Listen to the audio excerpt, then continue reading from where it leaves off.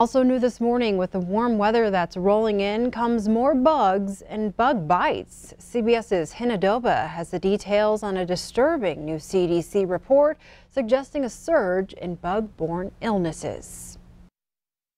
The Centers for Disease Control is sounding the alarm over a new report that finds the number of people getting sick from bug bites is spreading rapidly. Infections from mosquitoes, ticks, and fleas have more than tripled since 2004, and at least 9 diseases have been reported for the first time in the U.S. Warmer temperatures can lead to a longer breeding season, and that can allow things like ticks and mosquitoes to spread geographically. Also, the world is getting smaller and smaller. There's so much travel. The 16 diseases tracked by the CDC include well-known diseases like Lyme and Zika. Lyme disease alone accounts for 63% of the illnesses tracked, with cases doubling to about 36,000 a year.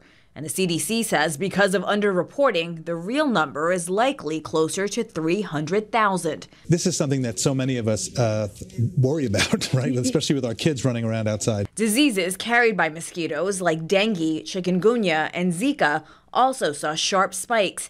In 2016, there were more than 40,000 cases of Zika, mostly in U.S. territories, especially Puerto Rico.